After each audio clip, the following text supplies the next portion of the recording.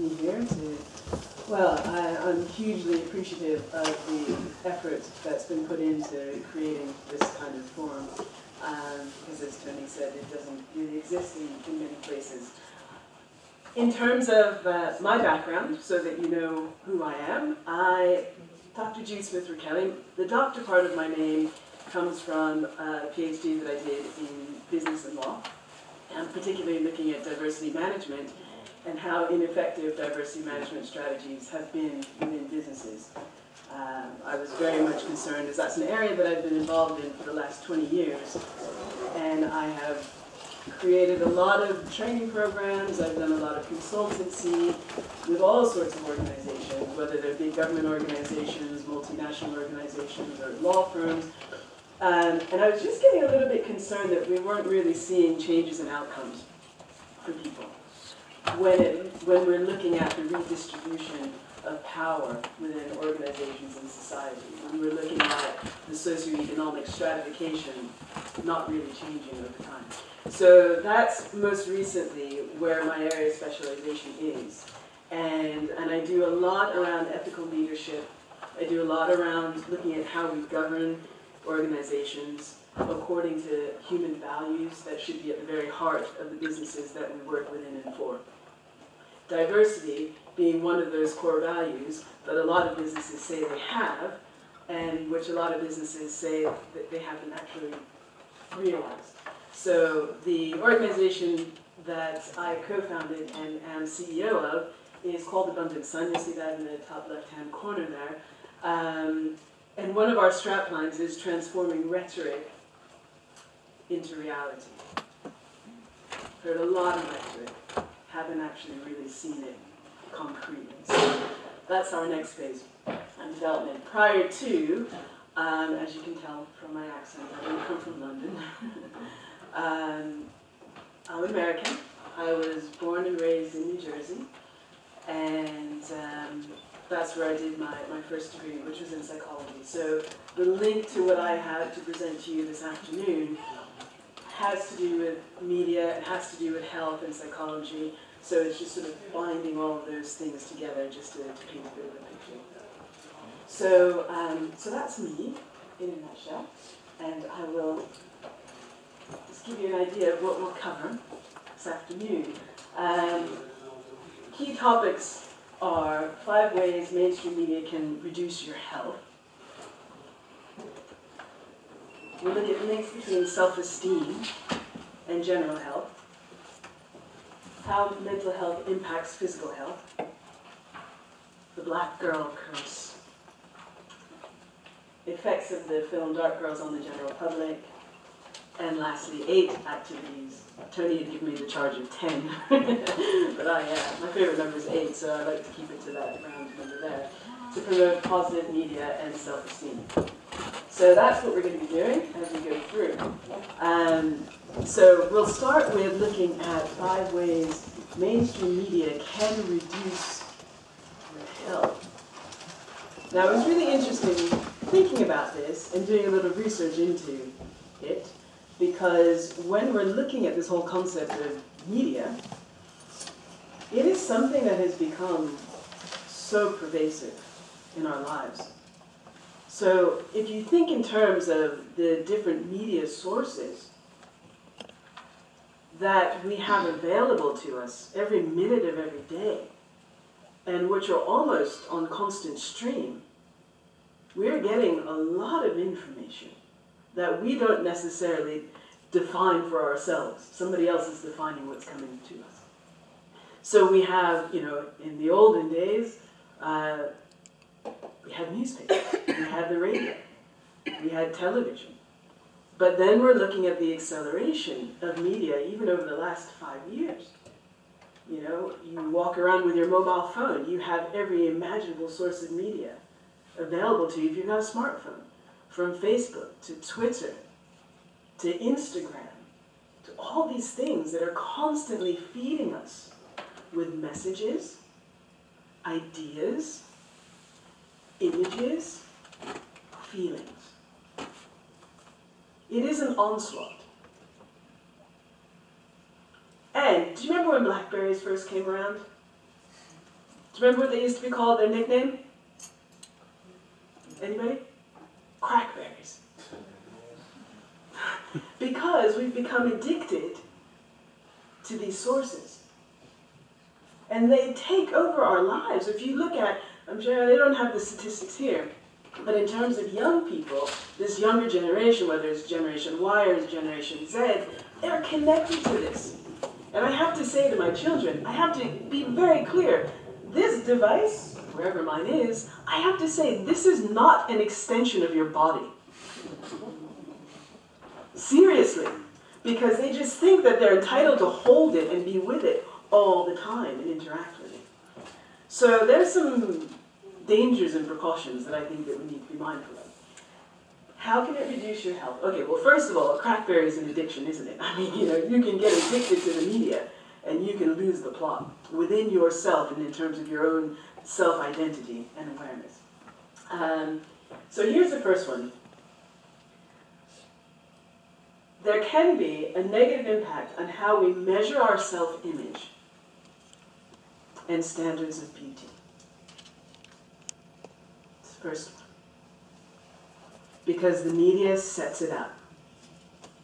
Who's rich? Who's famous? Who's beautiful? Who's driving the nice car? Who's got the lovely house? What is it towards which we should be aspiring?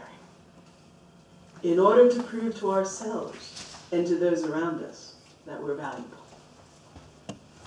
And part of that dialogue is about being beautiful. There's a fair amount of research which shows that pretty people are more likely to get good jobs. It's basic, it's a basic prejudice, it's a basic stereotype, but there is something that sits within that we've got to be mindful of, and believe me, the media does not help to counteract these messages. So that is what I would suggest to be the first one in terms of measuring self-image and standards of beauty. I was thinking about one of my little girls. We were in one of the main supermarkets, and there was a product on the shelf. I was quite surprised because the image on that media of the product was of a little black girl who kind of looked like my kid. And it's not something that you would have seen in the supermarkets when I was growing up. So I was pretty pleased and feeling very positive about, well, we have progressed in some ways. We're getting there. And in my positivity, I brought my little girl's attention to this product. Do you know what her response was? And believe me, this is coming from a child whose mother is a diversity and inclusion consultant. I deal with human rights every single day. She said to me, "Mommy, who would want to buy that?" Well, I didn't give you that message. Somehow or another, and actually I know that your school works proactively to try and be inclusive and deal with all the sorts of multiculturalism. So how did you already, at the age of 10, internalize that image that you're seeing is undesirable and will not encourage consumer behavior?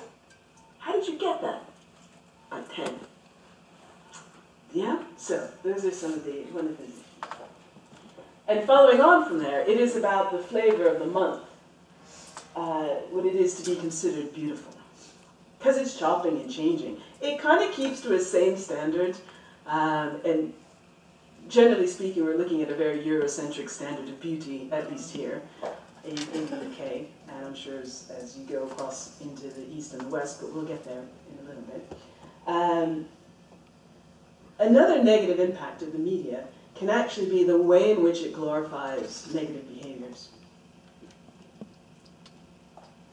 It's not very positive. I don't know about you, but I really try and not watch TV. And as a matter of fact, as I've grown older, I see it as a poison in my household, But I can't stop my kids from watching. I don't want to be superimposing, because they need to be mindful and make their own decisions. However, there are so many negative things that come through that source.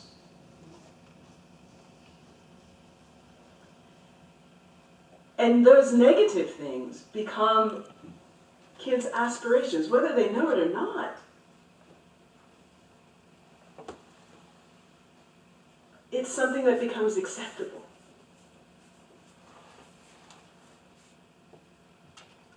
So there's a caution there. And then we have the almighty stereotypes that come out in the media. It's easy with stereotypes to not challenge them. There is no such thing as a positive stereotype, by the way.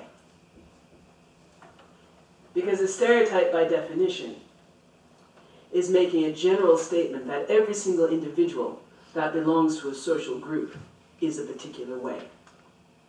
Whether you are being defined as a terrorist, whether you're being defined as a good dancer, it's a stereotype that limits our ability to see the individual within the group and to see the individual for his or her own value and self-worth.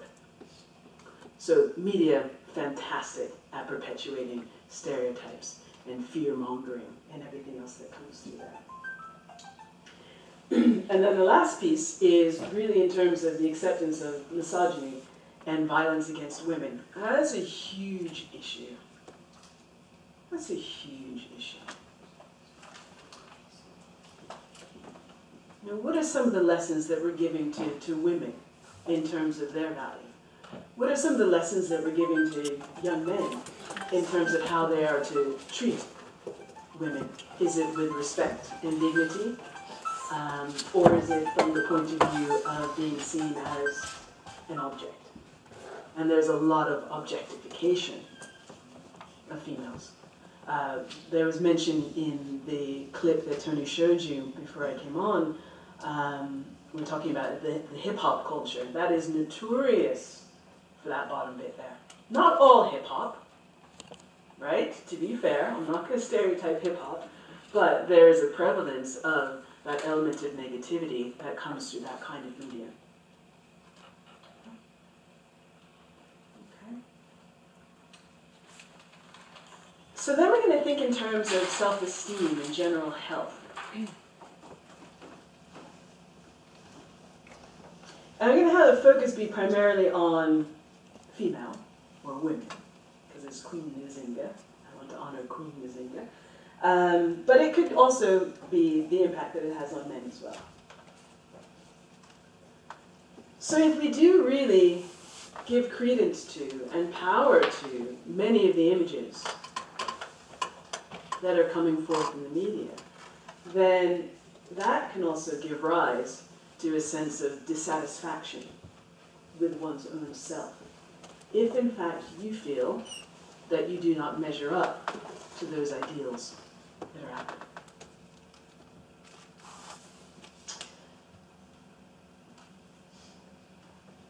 And if you can't get there, then one of the long-term effects of this dissatisfaction with self, this inability of self to be perfect, can be one of depression.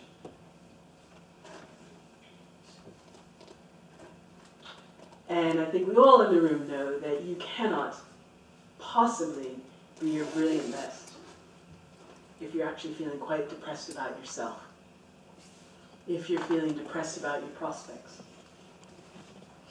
if you're feeling blank about your future, because you can't place yourself in any particular spot within society. I'm blessed with 3 kids, and I have a son who grapples with depression.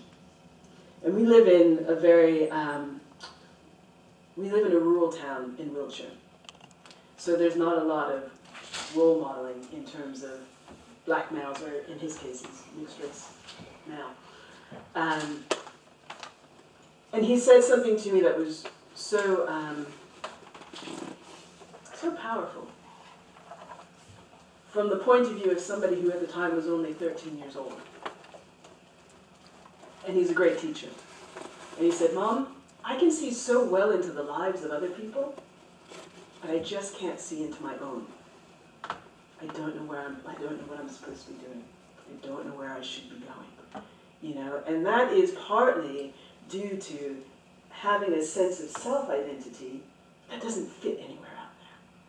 Not wholly, but partly, you know. So I think that's something that we must be mindful of, particularly when we're talking about general health. There's some evidence in terms of a linkage between self-esteem and health to obesity, and then on from there as well. You can have other eating disorders such as anorexia nervosa or bulimia. That fourth one, you know, we see a lot of that with regards to supermodels, don't we? And, you know, that's just almost common discussion within the media in terms of those classic images of beauty, encouraging that kind of pathologic behavior in young girls as well. And I think it's certainly important to talk about, if we're having a discussion about general health, it can't just be about our physical health or our mental health. We also have to look at our economic health as well. Because economic stress, right? If you don't fit a particular pattern, you can't get a job that reflects your value and your worth. You can't sustain yourself economically as much as you know you ought to be able to.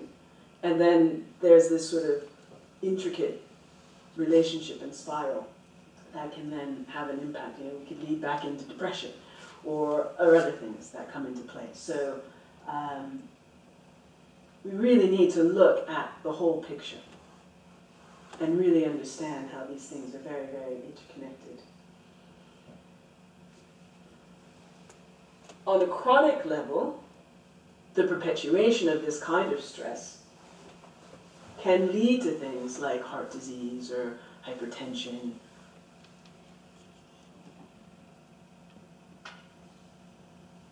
deeper forms of mental illness if it goes that far. Let's hope that it doesn't. But the potential is there.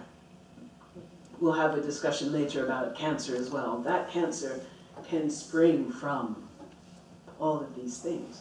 Now there's quite a strong link between cancer and emotions and anger.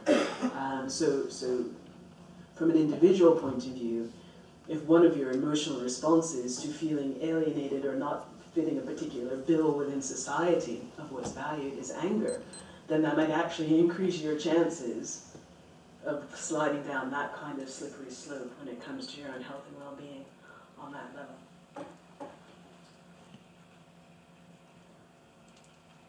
So let's look specific. Has anybody seen this before? The Curse of the Black Girl? No, nor had I, which is why I love being invited to do things like this, because when you start doing research, you come up against, you know, all sorts of things. Well, this is a real book. You might want to go find it on amazon.co.uk when we're done. I'm not necessarily plugging him because I do not know who Eric Culpepper is. But it is the Black Girl Curse. And this actually relates to what Tony showed us just before I came on with the other woman who was talking about masculinity and femininity within the black woman. So that's a pretty big statistic. Now this is coming primarily from a US research base. But that research base tells us that 70% of black women are unmarried compared to 45% of white women. That's a significant difference.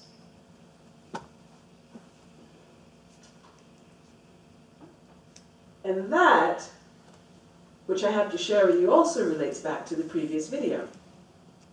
Because what the doctor was saying there was that we, and even the song that Tony, the music that Tony was playing, as you were all coming into the theater, was all about the black woman saying, I can buy my car, I can buy my house, I don't need you. I'm strong, I'm independent, you know. We had that, what's that one song? Who is it? Is it? You know it, right? So that's that whole storyline that we were challenged to really look at critically just earlier on. So it's defined there as a warped concept of strength, masculinity, self-determination, and ultra-feminism. I don't know where that comes from. I don't particularly have it. I mean, I know I have some, I know, you know, we can all be a bit warped sometimes, but it seems quite extreme. Nonetheless, in terms of a myth that's rumbling out there in the media, which is a myth which has been perpetuated by society, it's got to come from somewhere, there is this notion that the black girl or the black woman is indeed cursed. And as a consequence, we either push people away or nobody wants to come near us. Those are our two choices, at least for 70% of us. The other 30% are okay. So that's something to bear in mind in terms of, well, let's really look at that one critically. What is the relationship that I have to some of those suggestions that are there? So, now there's some impacts, and I put here, because I don't believe in it, because I do believe that it is a myth that's out there that's doing nobody any good. But I put in front of all of the potential collapses the word alleged, as a good lawyer would. Because it's not factual, it's alleged. That there's a collapse of the black family because of the black girl curse. It's alleged that there's a collapse of the black industry because of the curse. And of our support bases as well. So when we get to the end, you know, these are the kinds of things that I think opportunities like this are great, because it gives us the chance to discuss these things and bring them out into the light of day, really, in a way that we can take ownership. It's ridiculous. That's sad, you know. That's not who we are. So it's important to move beyond that.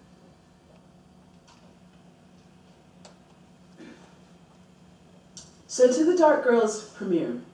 Anybody in the room there? I know some people were there. Anybody there? Yes? Anybody else at the Dark Girls premiere? No. Okay. We had quite a phenomenal time, which was only 9 days ago. Are you familiar with the film at all? Okay. No. Okay. So let me just give you an idea of why we decided to host and sponsor the UK premiere of this American-made film. It's dealing with the issue of colorism, which is by definition discrimination based on your skin tone. So the lighter you are, the more valued you are within society. That's the myth. And Dark Girls is a film that was created by Bill Duke and Dee Chansonberry, both African-American males, who feel very strongly, and they will tell you this point blank, that, because I was really curious, I was like, why as men have you made this film about black women? Why do you keep letting black women tell their stories? I love storytelling, and I just think that that's one of the best ways of sharing information and raising awareness, and also helping to heal individuals and communities. Well, their main key was that they felt that as males, that men have done an inordinate amount of damage to both the female and her psyche and the earth. Two big things. Right? And in this day and age, we cannot say no to that, right? We cannot say that. So they then created what is a very, very powerful documentary where they just tear the veneer off of this issue of colorism. I'm happy to show you, since many of you haven't seen the film, shall I show you the trailer so that you get a full flavor of it? Yeah? Let's hope my technology is working. Rise, dark girls. I can remember being in the bathtub asking my mom to put bleach in the water. Okay. So that my skin would be lighter. If we're all just hanging around and a dark-skinned girl will pass by, we'll be, oh, well, she's pretty for a dark-skinned girl. And I'm like, well, what is that supposed to mean? I can remember being in the bathtub asking my mom to put bleach in the water so that my skin would be lighter. If we're all just hanging around and a dark-skinned girl will pass by, we'll be, oh, well, she's pretty for a dark-skinned girl. And I'm like, well, what is that supposed to mean? I think I remember most saying that, you know, if I had a little girl, I didn't want her to be dark. This is not a phenomenon. It's just a reality in the black culture. I mean, you know, dark-skinned women, I don't really like dark-skinned women. Like, they look funny beside me. The impact that it has on those young children spiritually is that they actually start to devalue themselves in such a way where the spirit begins to shrink.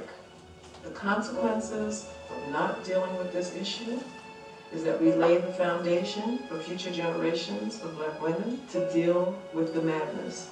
It becomes the norm for how we see ourselves. One of the most popular products in the third world is skin whitening cream, which gives us a little bit of an idea of how people's perceptions of themselves. I mean, we're talking here about regions of the world where the overwhelming majority are not white.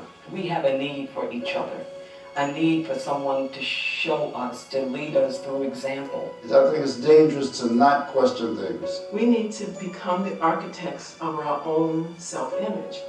You are the keeper of your own soul.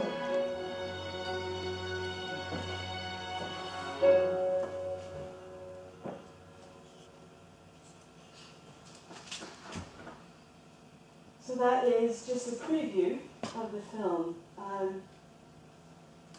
It's such a powerful film because it enables women to tell their stories. And it's not just looking at it from an African-American point of view. It's also looking at it from a global perspective as well.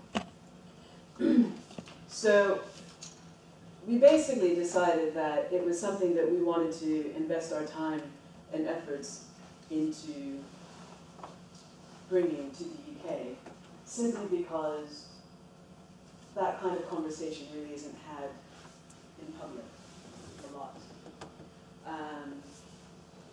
It talks about something which is called a brown paper bag test, which is the idea that if your skin is lighter than a brown paper bag, then in terms of the classification within the slavery system historically, sorry.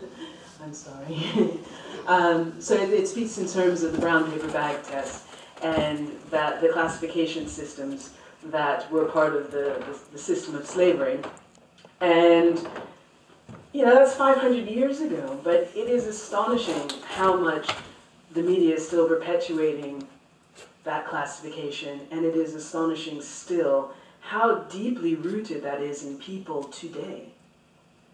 So we did this at the Museum of London last week, and we had a 230 person, it was a sellout. We probably had about 200 people in the audience in the end. And it was full of black women primarily, and it was powerful. It was really, really powerful because people have been hungry for the opportunity to see and to hear the stories of other women. The film itself has been rumbling around for 2 years in the United States on a sort of fringe circuit. So it was just really important to catalyze and bring this conversation out into the open in the UK. And it was a very multicultural group, which was great, although it was predominantly, as I was saying, black women. But it was by far the best diversity awareness training that I have ever created or constructed. The emotions were just fantastic. And the conversations that we had post the film, we had a Q&A with G.P. Chansonberry, one of the producers, directors. That was really good. And then we had a panel discussion, just looking generally at some of the issues that are brought up within the film itself. So the effect of the film Dark Girls on the general public, number one, it gave everybody an opportunity to discuss a bit of a social taboo.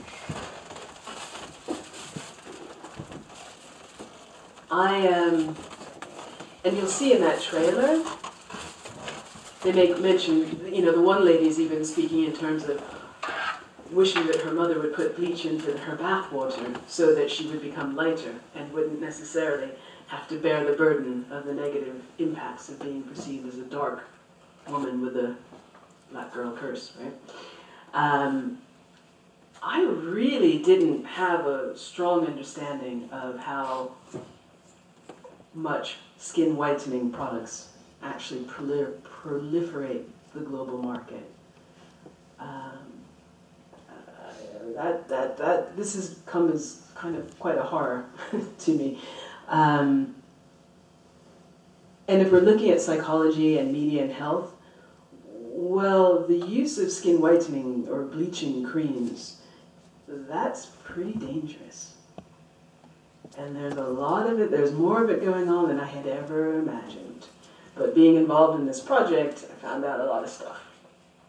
So while this is a film primarily about the African American experience, in reality, when we're looking at media and psychology and health and beauty and skin color and race, it is India that leads the way in this billion-dollar global market. And it's Indian women who are pushing hard to be as white as they can possibly get themselves in order to do the body marriage, you know, and then just be seen as, in terms of Africa, Nigerian women, top. Some ridiculous figure like 70% of Nigerian women use this kind of product. So there's a big concern about the psychological health of women. Men also use it, but not as much as. And also the physical health. There was, actually the day before we premiered this film, in Derby, there's a standards agency went into some of the shops in Derby and identified that there were lots of products on the shelves that were just illegal. They get imported in, they don't pass European standards, they're full of mercury, they're full of lead, and women don't care because they want to be light. You know, and they're rubbing this stuff on day in and day out to try and make themselves, apportion themselves to this pathologic definition of beauty. So this is not imaginary, this is very real. And there's also research which is showing that people put such products also on their young children. So you're starting out, the message is very, very young to a little girl about how beautiful she is. And that's hugely damaging. There's one woman in the documentary, beautiful young woman, who says that her mother was bragging about her to one of her friends. You know, my daughter's really pretty, she's got great eyelashes, beautiful hair, great cheekbones. And then she sort of ends it, saying to her friend, could you imagine how pretty she'd be if she was just a little bit lighter? And when that woman in the film talks about the spirit shrinking, that's exactly what that mother did to the spirit of her daughter. She made it shrink away. Because you see, we're not allowed to just be ourselves and be beautiful. We're always trying to modify, which is a challenge. So, the effect of the Dark Girls film on the general public, one of the great things that arose from it is that there was a real strengthening and celebrating of positive identity and community. You know, as our friends have put these kinds of events together for us, it gives us an opportunity to have a space that isn't necessarily created for us just by default within the society in which we live. And that was something that was very real in that room. There was a charge, there was a buzz, there was an excitement, there was a hopefulness. you know, and that positive energy that sprang forth, which was fantastic. And clearly, post, it has been about, okay, so what can we do now, you know, now that we've gotten the issue out, now that we're able to talk about it, because before we haven't really been able to talk about it, what do we do positively to try and help change it and continue to empower ourselves as women and men within the community? And that's really, you know, what we had hoped for. There was also positive learning and responses from the overall multicultural community. It was a great exchange because, you know, I had a great time, you know, being able to say, well, listen, if we can acknowledge that we have racism within our own Black community as a consequence of empire and all these hangovers that we've had from hundreds of years, can we not actually begin to address that racism exists between Black people and white people still? Even though you think you're really good white people, you know, it's still there. And it was really a powerful lesson for people within the kind of European context to see, you know, they're like, well, how has this happened? Do you not know? You've created it. You've been so instrumental in creating inferiority and superiority that you can now just step back and let us destroy ourselves. And then you sit there going, yeah, but we're not doing it. How can this be? Well, you were so good. You were so good. And you have to understand that when you're interviewing somebody for a job, you might be colorblind. You might see that everybody's the same and treat everybody fairly, but what you might not understand is what that person's bringing to that interview and that table with them in terms of fear or potential trepidation about how they're going to be seen and will they be valued. Because if you're feeling this way about yourself, you can't present the strength that you are. So that was a great lesson and opportunity to share within a multicultural context, not just a Black woman context. And then the other bit, which is a really good win, was that we did the premiere on the Thursday, and by Wednesday morning, I was in the BBC Radio 4 studio on Women's Hour talking about the film and its issues of colorism. That was great. To have 9 minutes, I think it wound up being 12 or something, mainstream magazine. Because people just don't know these things.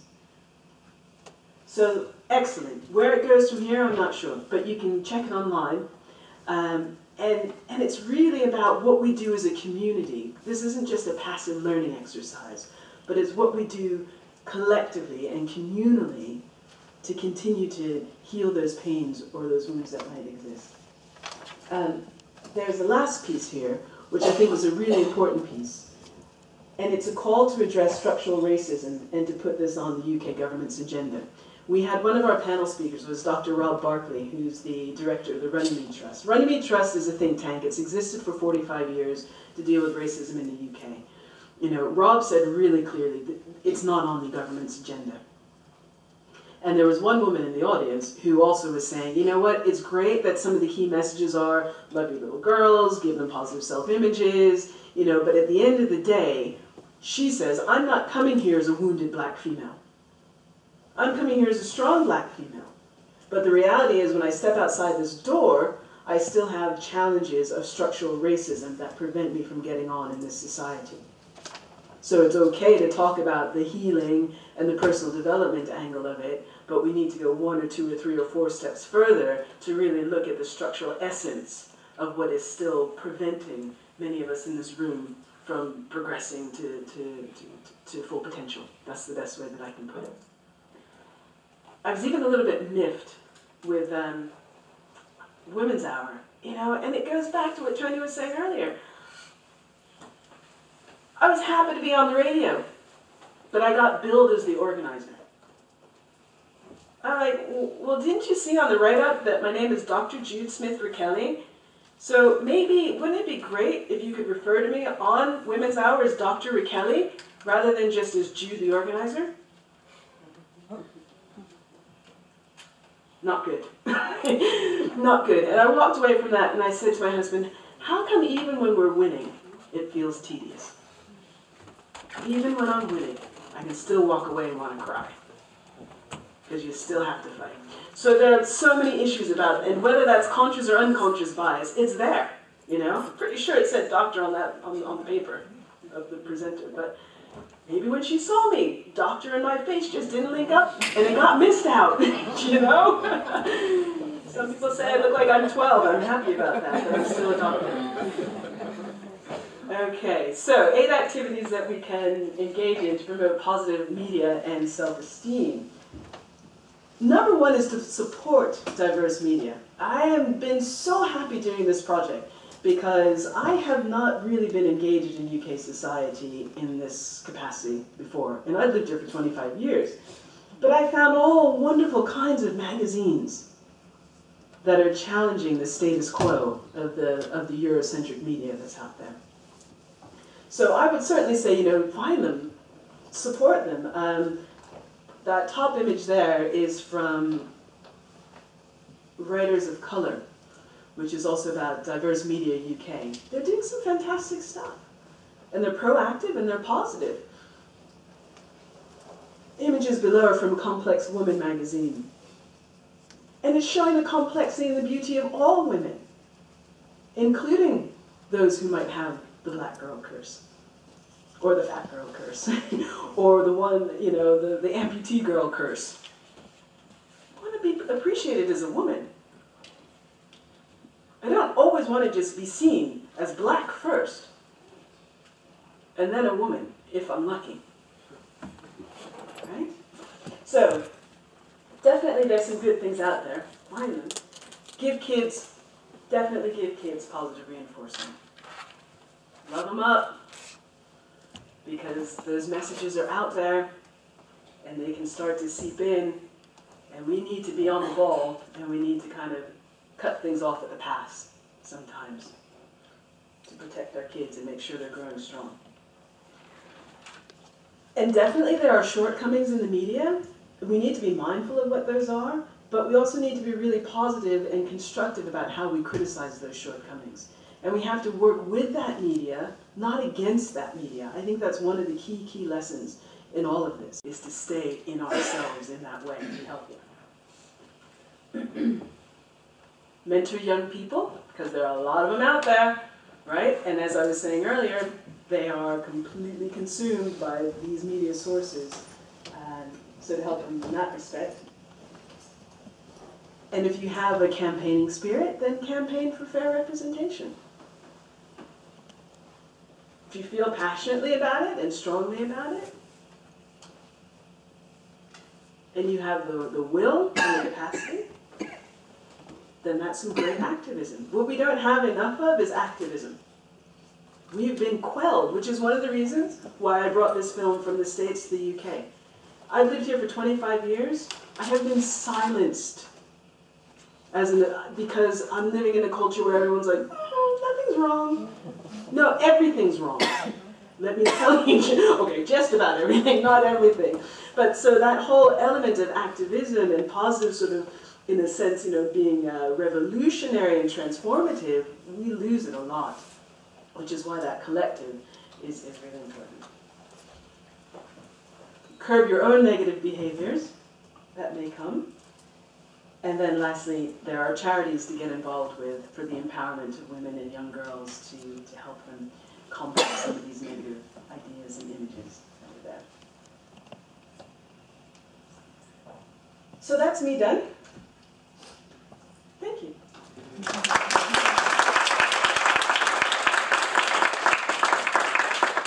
Any questions for Dr. Rachelle?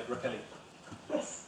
I thought it was interesting how the statistics were framed, because it suggests that if you're married, that's the panacea, but it doesn't highlight people who are in loving relationships. Indeed. So I just wanted to mention that and find out what you thought. Yeah, I think you're right. I mean, there could be some. I think they were looking at single in terms of single, not coupled. Yeah, so there is, and I completely appreciate that from the point of view, you can be in a civil partnership, you could be not in a civil partnership, you could anything. So there is probably more data that could paint a clearer picture that's more inclusive. That might not necessarily be so negative. Thank you. Yeah. Yes? Also, I think on that point, it assumes that the people who are single are not choosing, and there are a huge majority of women of marriageable age, whatever that is defined to be, who are actually choosing because the quality of a lot of our males is so poor, and that's not having a go at the men. But why would you actually choose to be married or to give into that pressure if the males aren't kind of up to scratch? You might as well stay on your own, just too much headache. So we've got a lot of work to do. That's not supposed to be a bash, but it's just, it is a fact. I think a lot of young women younger than myself are finding a real problem with finding a partner. So it's not just about, there's something being wrong with us. No, quite right, quite right. There's a very conscious decision in there. And as you say, being married is not the be-all and end-all of one's life. So, yeah, before I do that, there's one back there, yeah. On a similar note, I've noticed that a lot of the statistics always talk about women. And I just wondered if that book that you showed did also address what percentage of men of African descent were single. Yeah, there are some. The research will look at gender and also ethnicity and cut across. And as it's American, it's looking at Black, Hispanic, White, and I think Asian primarily. But I mean, is the percentage for single? For single men, it's quite comparable in each of the ethnic groups. Yeah, yeah, and so it'll be higher. You'll have a higher incidence of uncoupled Black men as opposed to uncoupled white men. But again, as we're saying, that's quite a limited snapshot. There's more to it than that, for sure. Yeah. I'll go with this. Yeah, I was just wanted to include the fact that in America there's a lot of men of African descent that are incarcerated, so they would be excluded as well. Too many. Yes, there's one question down here. Yeah. You mentioned the psychological effects linked to cancer. You touched on it, but you didn't go as deeply into it as I wanted you to. Yeah, and that would have to be for the next talk, because I'm not a cancer expert at all. What I was able to find out in doing some of the research was, when we're looking at the Black woman in particular, we have less of an incidence of cancer. So we're more prone to heart disease and things of that nature as a consequence of chronic stress. But what the research is saying is that we wait too long to actually have it diagnosed or treated, so that by the time we get there to some health practitioner, whatever that might be, our actual mortality rate is higher than that of people from European or Caucasian background. And that might have to do with a sense of not feeling isolated, not knowing where to go. There could be all sorts of other things that are tied into that as an outcome. But yeah. Yes? I'm just I'm assuming the Women's Hour was a live broadcast? You can get it on... no, the one that you did, because I'm just saying that I think it would have been a very powerful moment had you corrected her on air. And there was a politic, because I had a friend who knows the lady. So, do you know what I mean? You have to constantly be like, thank you. But actually, I want to be able to say, but what I did, I did go to the person who organized and said, can you change that? And they said, oh, the next time we'll make sure, if you're on, we'll say Dr. Kelly. I'm like, well, okay, but I know what you mean, but when you find yourself in those situations, I was so taken aback. Yeah. Do you found that? And you think, oh, I should have said this, or I should have done that, but I was like, just getting kind of passed over and demoted. I was demoted. So yes, last question. I'll get it. Yeah. Okay. Did the statistics talk about divorce rates compared to white people getting divorced and Black people getting divorced? Yeah, it looks at, And what was the comparison there? Were we it's still skewed. Yeah, it's still skewed in the same direction. Yeah. There's one question down here. Yeah, I just wanted to say I work in child protection, and because of domestic violence, a lot of the women are left on their own with the children because the husband has to leave the house or maybe in prison or something. So that would add to the statistics, the black single women. Which also connects to your point about incarceration of the black male. Which is linked potentially to some of those other negative impacts of media on people's behavior or not. One last question. No, you got a bit more time. Oh, I do? Okay. Yes. So it's not a question, but it's an observation. What I've realised when my children were quite young, it was nothing to do with necessarily, I call it shadism, colourism, shading the skin. Yeah. But the fact that when my children were very young, after reading their stories, it's always the princess is white and the male prince is, is white, and they've nothing to aspire from. So I decided to stop reading those stories and make up my own stories. And it's through that at a very young age, just as growing up in England. Yeah. And of course, it's now music, which unfortunately certain things like the N word that stems from your country.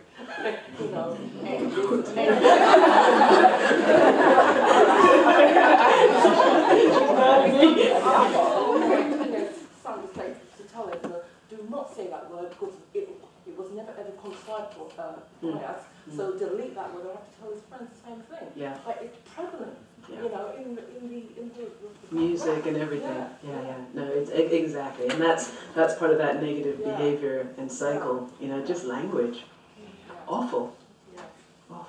But you're absolutely quite right in terms of we have to look at positive media that is diverse and reflective, and dispense with things that are giving the wrong messages to the kids if they're not connected to it or identified with it. Either make up your own stories as you do, or find stories that will reflect them. Even if it's about animals, it's better than if it's about animals. But not necessarily that having a cultural connection to is important. Yes. I was at the premiere. this screening, and in the discussion after with a couple of other people I met there, I was really surprised that nobody in the discussion or from the platform mentioned the thing in connection with health and mental health, and the whole in sort of the Trayvon Martin thing. It was recently that the guy in America, the Marine, who killed all those people. Yeah. And they said it was linked to mental health. And I'm really surprised that more of a link isn't made because black people in general, but black men in particular, grew up with so much pressures and the whole thing about masculinity. And then we saw a film yesterday at the BFI, Nothing But a Man, and it shows the pressures that can build up with a black male. Yeah. And I am surprised that more of them who have access to resources don't do, because a lot of harming goes inwards. A lot of anger, the harm that comes out of anger goes into your own community, into your own family. The woman there mentioned domestic violence or riots or whatever you want to call it. But also the situation where, okay, I've had enough of this, I'm going to take the whole lot with me. And I'm just amazed that it doesn't happen more often. And in all the discussion around the Marine thing and the Trayvon Martin thing, I haven't heard that link made. And I think it's part of the expression of what I think most people know it. The film says absolutely nothing new to most people. What it has done is to articulate it, I think. And there was also stuff that Tony has done here around reparations. And when we talk about reparations, it's that long-term insidious damage that has to be repaired through institutions and structurally that needs to be addressed. And I think the opportunity to make those links is what's really helpful. Yeah, I agree, and taking that completely holistic approach to looking at it from those dimensions. Interestingly, when I was coming into London the morning of the screening, I was with Chan, who's the producer, And we were talking about the incident with the with the Marine, and you know, he just said people are on the edge. People are on the edge. You know, we are on a mental health edge. I know I have my moments, you know. I got my moments. And we need to be able to address it. And I think that also comes back to being able to acknowledge our humanity. But if you don't have the conversations about it, then you're just dehumanizing the next person, writing off that, you know, it's their pathology. It has nothing to do with society. It definitely needs to come out, for sure. Thank you. Anybody else? I must say that if you go to certain towns in England, like High Wycombe, there are a proliferation of young married children, black women there, but the black males, because I think such a good job has been done of diverting his attention when it comes to a partner. So it's not that there's anything inherently wrong with those women, and they're actually wanting to have relationships with black men, but like the young man said on the film, he just wouldn't, most of them are just not seeing black women as an option. Partner choice. Yeah, exactly. So we have to be just as robust, because our sister just said this is a very old thing. It's been very steeped in our in all the generations, and certainly I work in schools with young people with my organisation, which is Reclaiming Minds, to really try to turn that around. And when we were talking to a lot of the young black guys about this whole thing around image and everything, and the women that they liked, it came out that most of the women that they liked and would like for a partner were those light-skinned women, and so we had a whole discussion around that and how insidious really that is, because our children are subject to those images from the time they're very small. It's our responsibility first and foremost, not to look for any organisation. We have to be that organisation. Yes, we have to be the ones almost to brainwash our children, or just to educate them, that we and want inform them them. to admire. Yeah, and there is definitely, in terms of the book that I made reference to, there's a piece in there about the increase of mixed race marriages in the States more recently, and how actually black women get missed out on that mixing. Right, so for whatever reason, it's going in this direction, it's going in an Asian direction, or it's going in a European direction. So it's there across cultures in many ways. But absolutely, the point is, as I was saying earlier, what do we do? How do we actually collectively organize ourselves to move this forward so that you know, we've got that dignity and respect? So, yes, Mr. Cameraman. Yeah, also, I mean, you know, I have a lot of female friends, I've got a lot of dark-skinned female friends, and a lot of things that they've said is that they, you know, they've grown up through some verbal bullying from their own families, especially if they've got a light-skinned family and they're the only dark one in the family. They go through some hell from the whole family, and then they go to school and they catch hell. And what some of them have actually said to me is that they're not interested in any black men, they want a white man so they don't have dark-skinned children. Yeah. And that's some of what comes out in the film. Or the mother said to them, do not marry anybody darker than yourself. Yeah. So there's some powerful messages, and again, this was about psychology, media, and just to follow up on what the woman was saying earlier, and that one is, you know, there is a horrible point when you realize that you alone, no matter how right on you are and how Afrocentric you are, a day is going to come in your family when you realize your children didn't quite get the message, even when you think they have. And for me, it was a huge shock, and therefore it cannot be something that is resolved only within the family. However you define the family, yes, it's important, but it's one part of something much bigger and much more intricate, and therefore the family, however it's defined alone, cannot solve it, and that's my position now. Last question from Abby. Yeah, I just wanted to follow up on that actually, because it is more than just the family. Because my nephew said to me one day, I hate black boys, and he's a black boy. So it's, and our family has instilled in him pride in his self and all of that, but yet he hates black boys. My nephew, whose father is Nigerian, born and grew in Nigeria, said to me when he came here at 19 to go to university, said to my daughters, because they were a bit younger and he was, he would not go out with girls dark, even as dark as him, nor with any of his friends. I was shocked. Not that he had the idea, that he said it very openly in companies. And then I realized that was only because he had just been here for weeks. And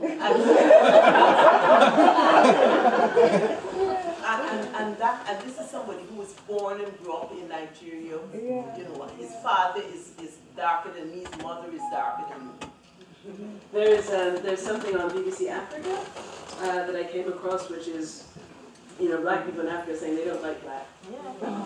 So if you check it, Google BBC Africa, and you'll see it's there. It's all part of that media discussion. I got a question just to finish up. What was the reaction of your sponsors when they saw Full House full of black men and their reaction to the film? What did they say about your work and the film itself? The key sponsor was international law firm that we work with. We do diversity consultancy and training with them. And one of their partners was with us on the evening, a Dutch man, Moritz Dolmans. They were so pleased with the evening.